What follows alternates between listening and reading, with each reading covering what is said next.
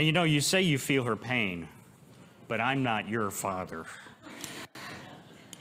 You don't have to deal with me at home. Right, Alana? Uh-huh. All right. When I was 16, believe it or not, a long time ago, believe it or not, I had a girlfriend. I know it's hard to believe, but it was true. She was a theater kid. And you know, those theater kids, they accepted anybody. If you're familiar with your high school cliques. I was a rocker kid who wasn't wild enough to hang with the real rocker kids. I was horribly introverted and shy, not to mention chronically depressed. I ended up falling in with the kids who were into theater and choir, music. Last week, I was actually having a conversation with someone about how those kids and those programs in school may have saved my life. Which is why it's so important to support the arts in school. Because giving sensitive kids creative outlets is life-giving. But I digress. Let's just say that at 16 years old, I found myself with hair halfway down my back and wearing a Nirvana t-shirt, playing guitar for theater productions of Godspell, Man of La Mancha, and The Roar of the Grease Paint and the Smell of the Crowd, and others. I also found myself attending professional performances of musicals like Rent and Jesus Christ Superstar. One show that really caught my attention, and I soon found myself addicted to that soundtrack, and that was Les Miserables, or if you're French, you might pronounce it a little bit differently than that, because I'm really bad at French. But it's based on the classic book by Victor Hugo, which was published in 1862. Here's a copy of it. It features everything from romance to war to justice, and a powerful story of redemption. It's been made into several movies now, some of them in the musical form, some of them without the music. This week I decided it was time for me to actually sit down and read the novel, a quaint piece of light reading at a mere 1,200 pages. I haven't finished it yet, but I did come to one of the parts of the book that has fascinated me for almost 30 years now. Jean Valjean, the main character of the story, starts out life as a peasant agricultural worker, a tree trimmer, something like the prophet Amos that we've talked about recently. He's a simple person, intelligent and mostly kind, but illiterate and struggling to make a living, as many peasants were. The fact is even more true when he becomes the breadwinner for his sister's family after her husband dies very young, leaving her with 7 children to raise. That's a lot of mouths to feed, and they often went to bed hungry. At some point during the off-season, when he was having difficulty finding work, Valjean could take no more of watching the kids starve. So, in desperation, he breaks a window in the local baker's establishment and steals 1 loaf of bread to feed the children. He's ultimately caught. And at that time in France's history, the heavy arm of justice was heavy indeed, with very harsh penalties. He was sentenced to 5 years of hard labor, all for a loaf of bread to feed starving children. During this time, he tries to escape his inhumane situation more than once, and that adds time to his sentence, and eventually paroled after 19 years of very hard labor at somewhere around 50 years of age. If that seems a little harsh to you, let me remind you that many would say the same thing of our own penal system, especially when it comes to things like the war on drugs. We have lots of people crowding our prison systems on trumped-up charges that are related to drug charges when they likely deserve treatment rather than punishment. But unfortunately, we have more beds in prison than we do in treatment centers. Les Miserables is a work of fiction, but stories often portray reality far better than any book of history, because art often imitates life better than life itself.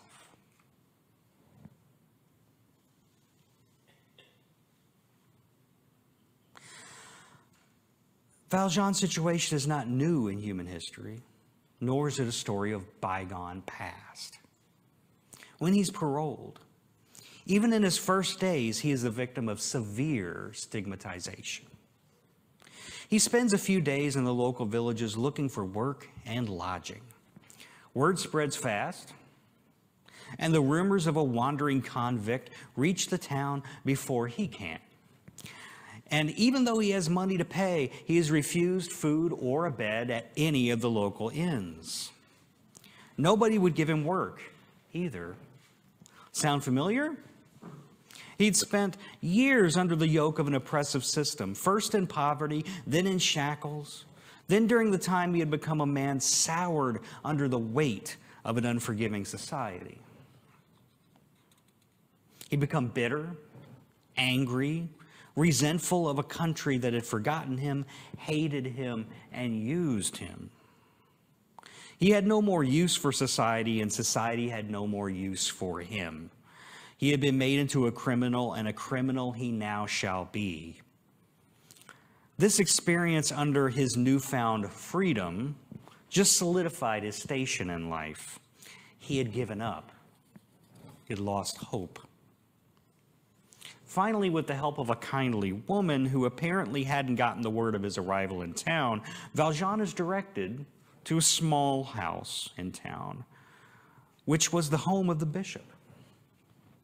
He knocks on the door, and to his surprise, he's welcomed inside to share a meal and is given a bed for the night with no questions asked. The kindly bishop, who he doesn't realize is a bishop but does realize is a priest, had made it his life's work to help the poor, and kept very few luxuries for himself, one of which was the silverware that he used to dine in the evening. Valjean notices the silver and how much money he could get from selling that silver on the street. And in the middle of the night, he comes to commit his second crime, stealing the silver and escaping in the night from the bed that he was given for free. He had accepted his fate as a criminal and then stole from the only person who had shown him kindness in the past 20 years. The reader is only somewhat surprised by this because it had been made clear by the writer that Valjean had given up on all hope. And when we lose hope, we lose ourselves. He had renounced God and humanity. In Florida, we do want to renounce the humidity.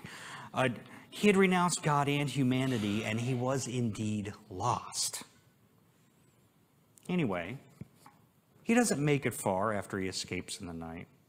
And early the next morning, as soon as the bishop's household finds the silver missing, there's a knock at the door. The town guard had caught Valjean in the street and discovered the silver on him. They asked Valjean about it, and he says the priest had given it to him, which was obviously a lie. The guards saw that as a lie, and they brought him to the bishop's house to inquire about this. They stand before the bishop and say, "This man has claimed that you gave him this silver." To everyone's bewilderment, the bishop replies, "Yes, that's right. I gave him the silver."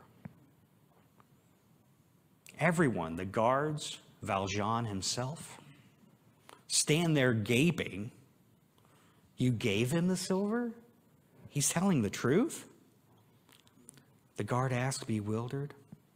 That's right. And then he says, "But you forgot these too." And he hands Valjean 2 silver candlesticks, the last of the valuable things in the home. And with a final word from the bishop, Valjean stands there with his jaw dropping, obviously.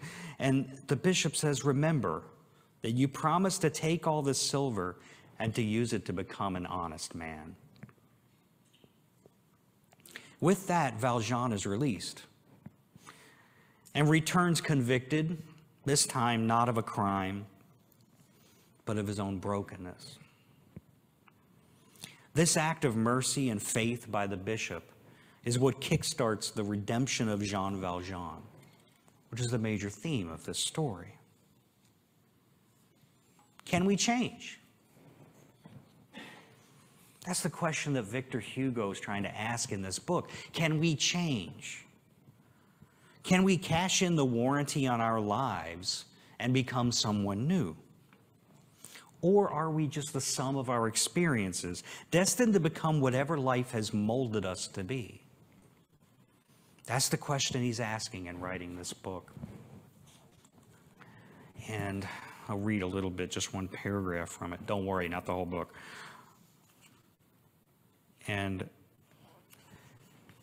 Hugo says, can human nature be ever wholly and radically transformed? Can the man whom God made good to be made wicked, can the man whom God made good be made wicked by man? Can the soul be reshaped in its entirety by destiny and made evil because destiny is evil? Can the heart become misshapen and afflicted with ugly, incurable deformities under disproportionate misfortune, like a spinal column bent beneath a too low roof?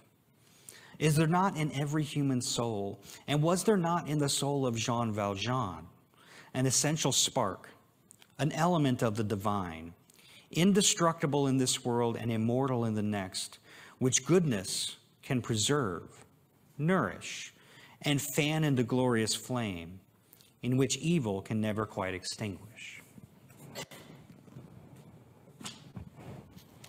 You'll have to read the book to see what happens. I'm sure you'll all be rushing out to buy it. But suffice it to say that yes, Jean Valjean is sparked into his full potential by this act of kindness. This is what Paul is talking about in his letter to the Ephesians when he says to put off your old self, like taking off a piece of clothing and to put on the new self. Like the new outfit will make a new person. We are more than the hand that life has dealt to us. So much more. Like when we call in the warranty on a faulty dishwasher and get a new one, we can be made new again. Although that phrase is kind of an oxymoron, isn't it? New again. Can we be made new twice? Are we really new if we're made new again? New means new, and you can't be made new again.